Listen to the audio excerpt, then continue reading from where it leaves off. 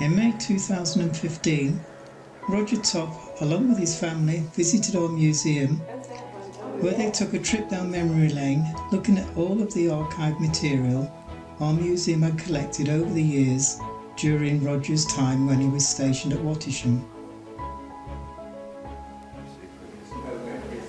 And that's Grandpa's favourite picture, but I like the one when there's 5 of them all in a row going supersonic, going ballistic completely. Have you seen the picture that he's got at home? Yeah. He's got the cloud formation. There's just 5 of them all in a row, and that's an awesome picture. What of them? There. I asked Roger, how did they achieve that famous 22 aircraft loop at Farnborough? That's me. And you will see that we're going vertically up, aren't we? There's the ground. And the whole idea is you're in formation there. Yeah. And the only tricky part is when you get to the topping there. Because I'm up there and my nose is beginning to drop and I'm beginning to accelerate, whereas this one is decelerating. Yeah. The back. So what I did was to get up there, and then I would push forward a little bit. Didn't bump, but I eased off the back pressure. And that allowed him to come up and catch up before I ran away from him. Right. So we were more or less flat on top. Yeah. More or less. That was a trick. Get over that one. Didn't have to do it with that.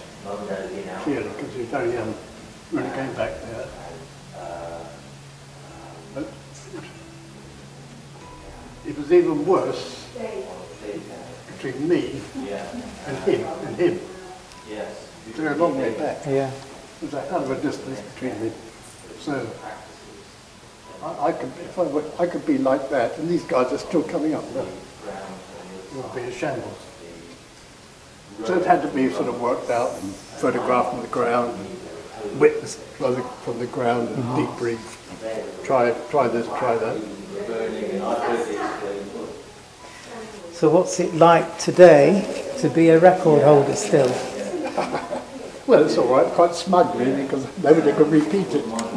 They haven't got the airplanes anymore. That's a funny thing. They haven't. I said, well, anybody can do it with modern airplanes and reheat and goodness knows what else. But they haven't got the airplanes. And in 1958, the Treble 1 Squadron Aerobatic team arrived. It was established just 2 years earlier by squadron leader Roger Topp. I just started with the Meteors to work up a little squadron team, just to do something different than boring holes in the sky. And then we got the Hunters, and the Hunter was a huge step forward. At the time, there were several RAF aerobatic teams.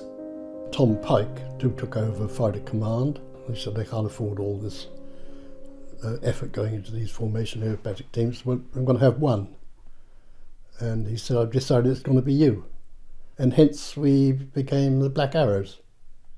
We were fully operational Fighter Command. And there was no sort of excuse, oh, we've got an air show on. You did your operational duties and your air shows if you could. The great rivals were the Americans in Europe, Sky Blazers. They were great. They were very, very good indeed. And one of the reasons I chose 5 because we could fly very good 4, but they could fly very good 4, and so could the Dutch and the Italians. They could all fly very good 4s, and so you might be able to equal them, but you couldn't beat them. But as soon as I introduced 5, we were different. You could fly different formations, different shapes. It's not a question of routine or looking up the rule book. For the UK's Farnborough Air Show of 1958, Roger Topp had plans for something that had never been done before. He would need his entire squadron of 16 aircraft, and additional planes and pilots borrowed from other squadrons.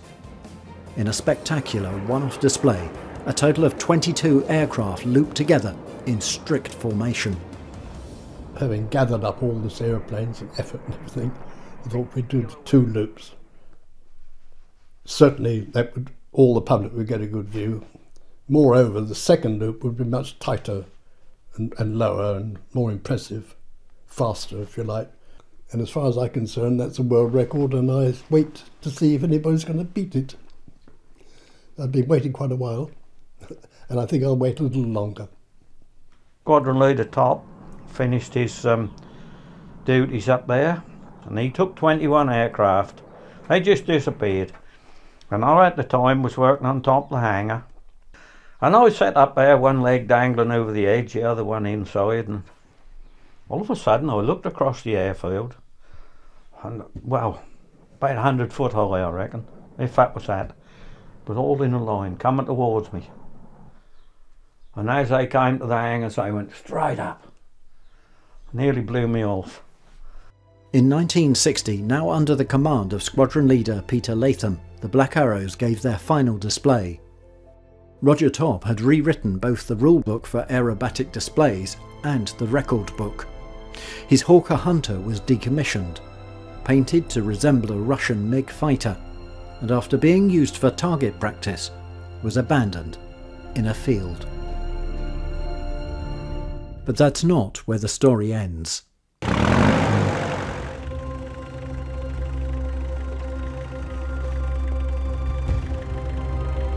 Maggie Aggis and the team at Wattisham Station Heritage brought the historic aircraft back to life. Back in 2009, a friend called and said, "You used to have hunters at Wattisham, didn't you?" I said, yeah, we did, back in the 50s and 60s. He said, well, I found one sitting on the runway at North Luffenham. After much research, not only did I discover it was actually a Wattisham Hunter, it was a Treble 1 Hunter. It was also the lead aircraft in the Treble 1 loop. So when we got to North Luffenham, we looked at it and we just thought, what are we doing? This is in a terrible state. The cockpit was full of water, the intakes were full of birds' nests, people had put concrete up the back. And then I thought back to Roger Topp and the fact that we could actually bring this home, and we decided to go for it. Roger Topp came to visit us during the summer, and we were standing around the plane, and she was at that stage in her undercoat, which was a horrible, sickly pea green colour. And he said, she's going to look fantastic when she's shiny and black again. And I think that was the moment when myself and the team thought, we are absolutely doing the right thing. This is where we're going. She's going to be shiny black, whatever it takes. And I also said to him, you must have had some sort of call sign as the leader. And he said, yeah, the plane was, she and I, Blackjack, Red 1. And so from then on she was named, she was Blackjack. But hey presto, in the end we now have, at the museum, a most beautifully restored aircraft in every respect. It's an absolute delight to look at, as it always was, inside and out. And there she stands.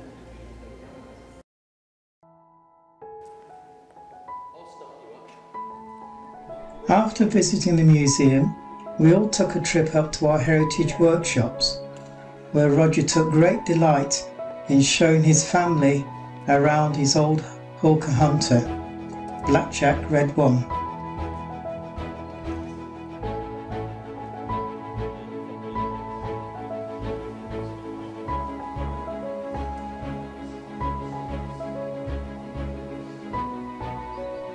Roger was one of our country's true aviators, for without his creation of the Black Arrows aerobatic team, the Red Arrows may not even have been formed.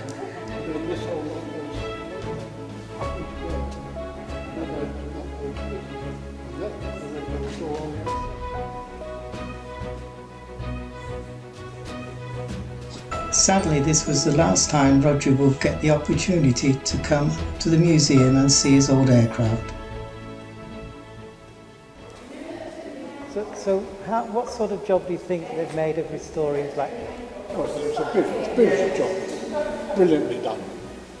It's correct in every detail. I just can't fault it.